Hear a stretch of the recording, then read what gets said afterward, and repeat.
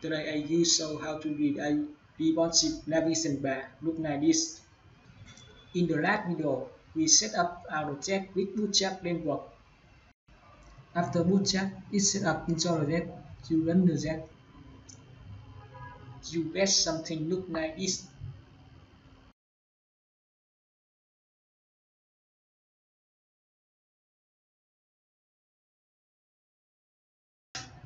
Now we go to create a new layout for our website. We go to Views, go to Share, and write this, and select MVC file layout page razor, and set name for layout.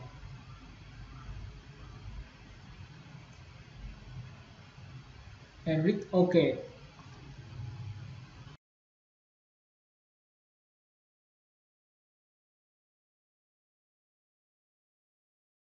So, in order to implement Bootstrap in this new layout, we need to copy CSS reference from the head section of each layout and paste it in new layout. Next, go to a body section and copy the JavaScript reference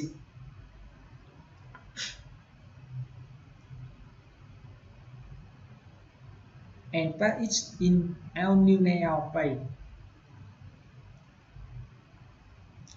Now, new layout is set to transform into a responsive website. Now, let's start designing from new layout. First, let's create a navigation bar for our website.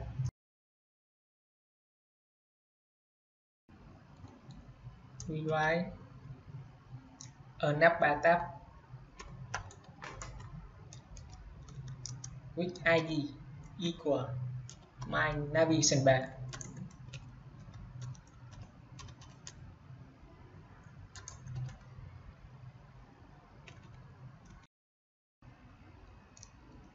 And class equal navbar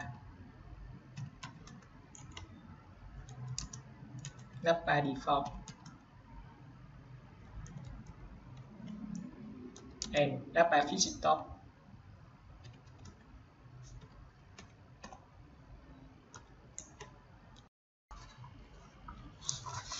Inside each navbar tab, add a div tab with class container full.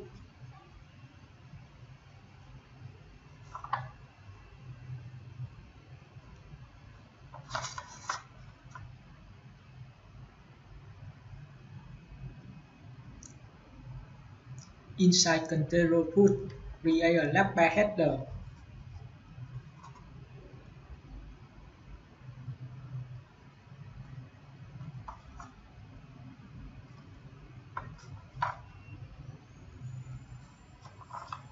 Inside navbar header, create a button for displaying when our website is loaded from more devices.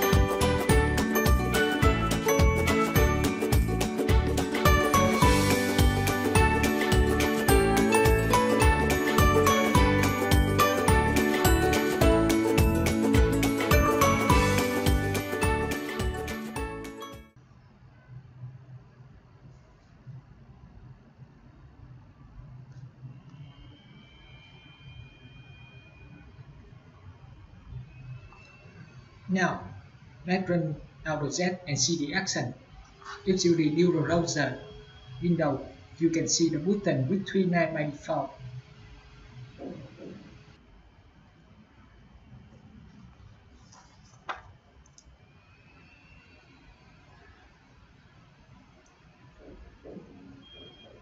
Now, let's add our website name with NavigationBar brand. Each class is used in Bootstrap to create branding of our website.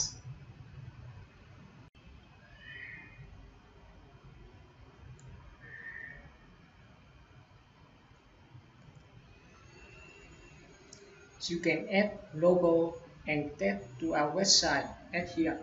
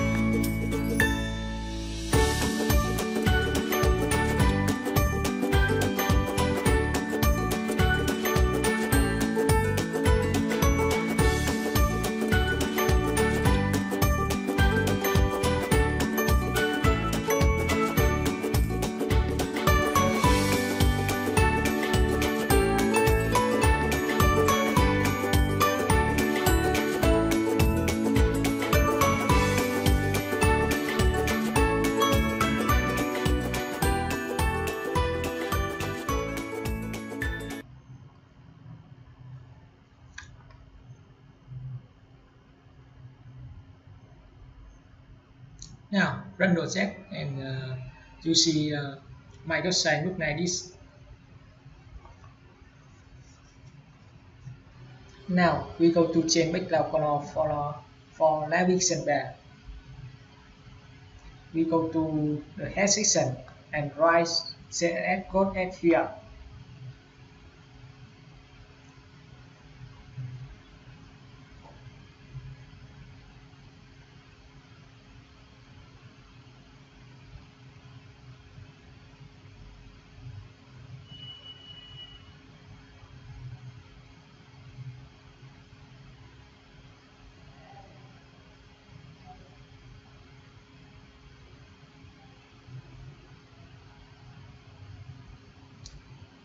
Hit save and refresh the browser.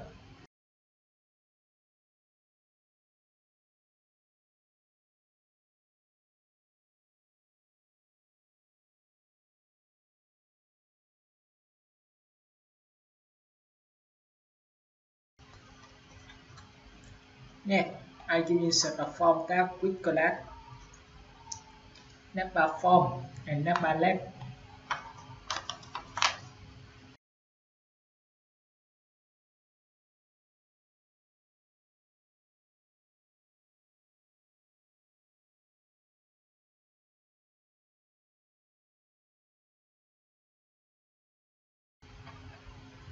Inside this form, we will insert a new tab with class form loop.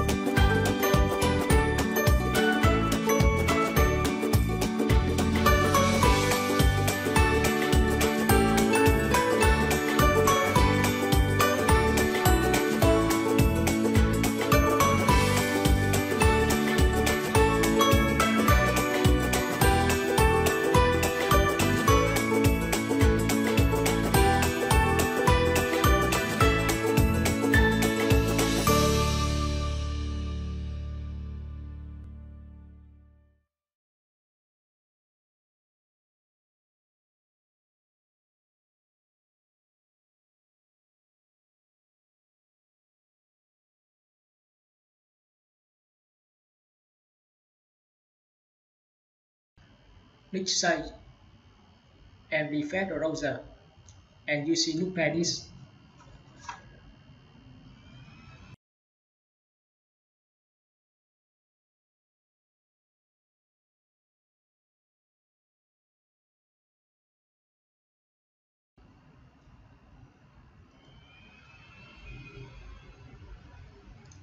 Now we go create an icon for shopping cart.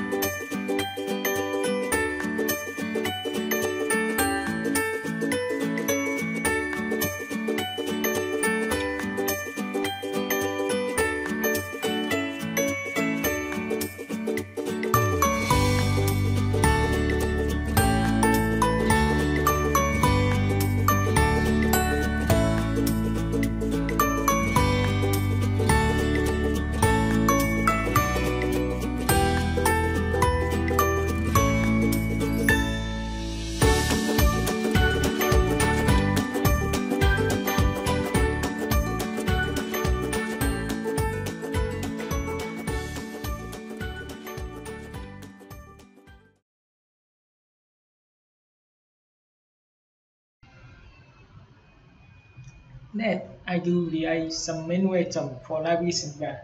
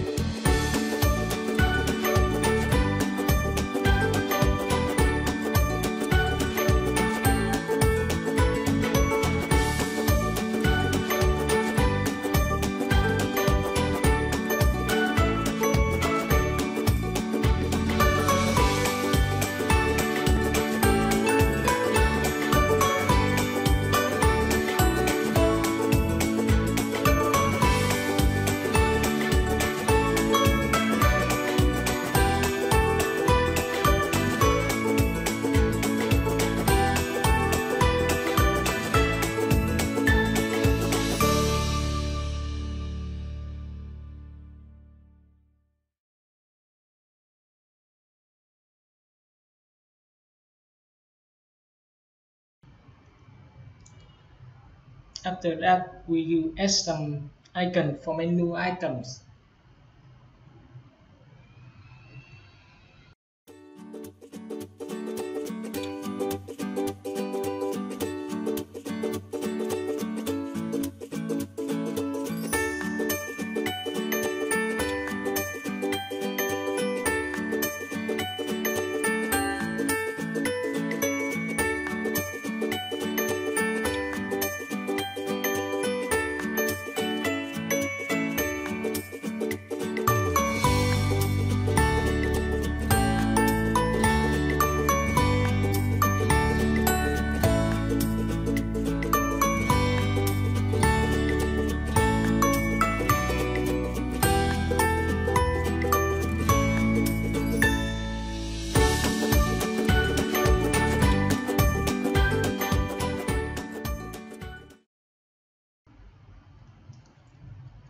Now we go to change some CSS styles for NavigationBar.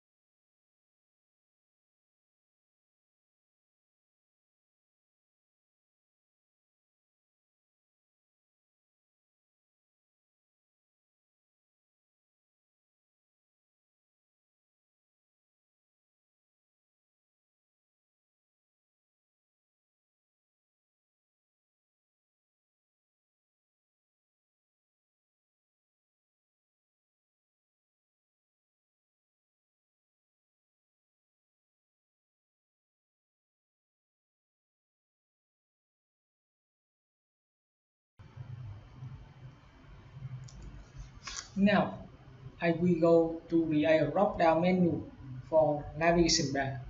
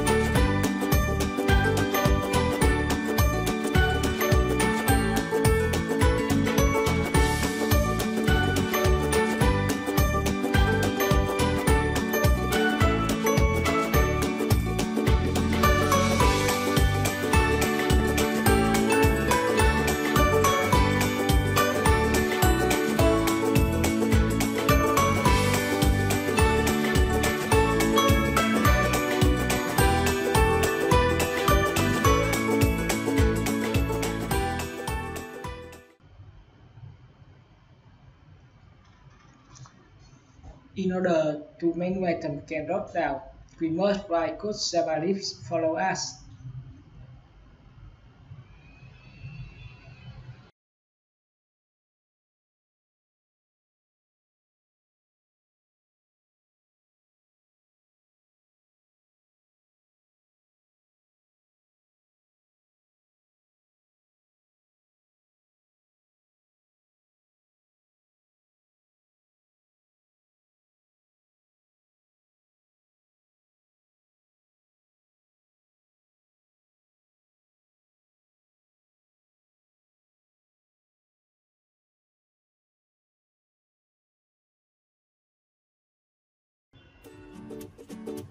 Now we have committed successfully NavigationBar. This is why I hope you enjoyed this video. Please subscribe to my channel and give a thumbs up. Thank you. See you in the next video.